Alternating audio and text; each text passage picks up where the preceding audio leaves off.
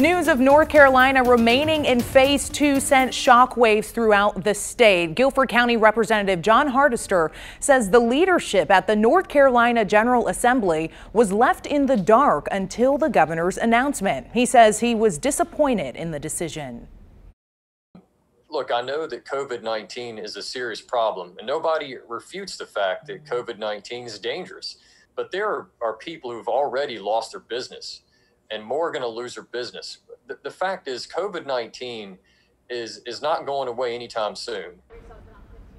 Bars, restaurants, gyms, and bowling alleys were all hoping to open as a part of Phase 3. Hardister says he understands the governor's initial decision to shut the state down, but he says there are a lot of inconsistencies in the governor's order as it stands.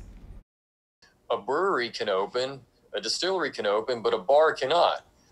You can go to a restaurant, sit down, have a drink, but you can't go to the bar. A lot of businesses are allowed to open and have remained open, retail, home improvement stores, but you can't go into a gym even with limited capacity. Hardister says there are thousands of businesses across the state that may not be able to hold on very longer. He says there has to be a better balance of safety from the virus and the health of our economy. I think that the vast majority of our citizens are willing to do what's right, but we've got to get these businesses reopened, because if the economy were to falter, you're going to have a different set of problems. It's going to be really bad.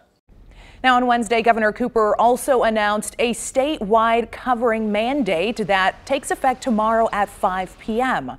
Hardister says he believes people should wear masks, but it should be a matter of personal responsibility, adding he's not sure how enforceable the order is.